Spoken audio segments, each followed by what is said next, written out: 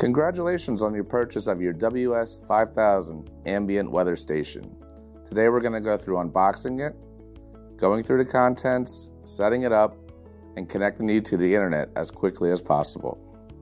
The Ambient Weather WS-5000 Ultrasonic Wi-Fi Personal Weather Station consists of an indoor display tablet, RF receiver plus Wi-Fi transmitter, one indoor thermo hygrometer barometer, AC adapter, an ultrasonic sensor array, mounting arm, mounting hardware, a rain gauge, funnel, and coil filter.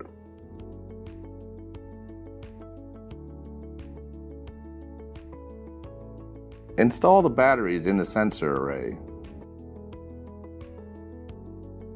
Insert two AA batteries into the battery compartment. Colder environments, lithium batteries are recommended. Alkaline batteries are fine in warmer temperatures. The LED indicator on the top of the sensor array will turn on for 3 seconds and flash once every 4.75 seconds. Attach the mounting arm to the sensor array. Pass the heater cable through the mounting bracket.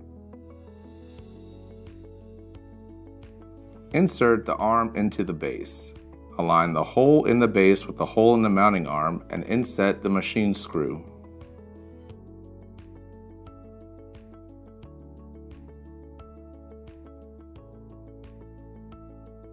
Install sensor array mounting. Install the sensor array plastic mounting bracket to your 1 1/4 inch to 2 inch diameter pole. Install each M5 nut in the order above. 1, 2, 3, then 4. Do not tighten with an impact driver.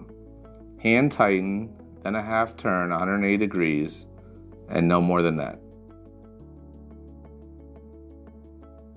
Insert the mounting arm into the sensor array mount bracket and tighten the screw.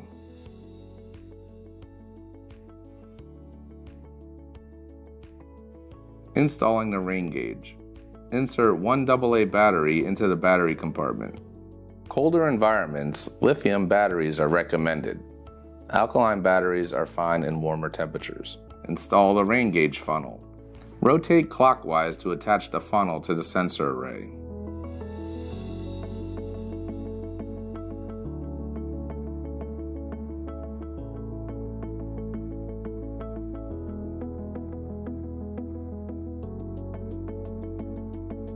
To install the funnel coil filter, press the coil until the hook is inside the hole at the bottom of the funnel and locked in place.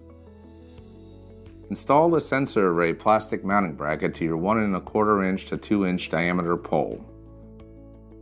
Use the bubble level next to the rain sensor to make sure the sensor array is completely level.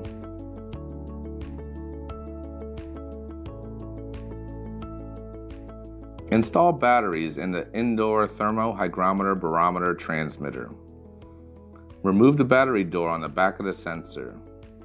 Insert two AA batteries.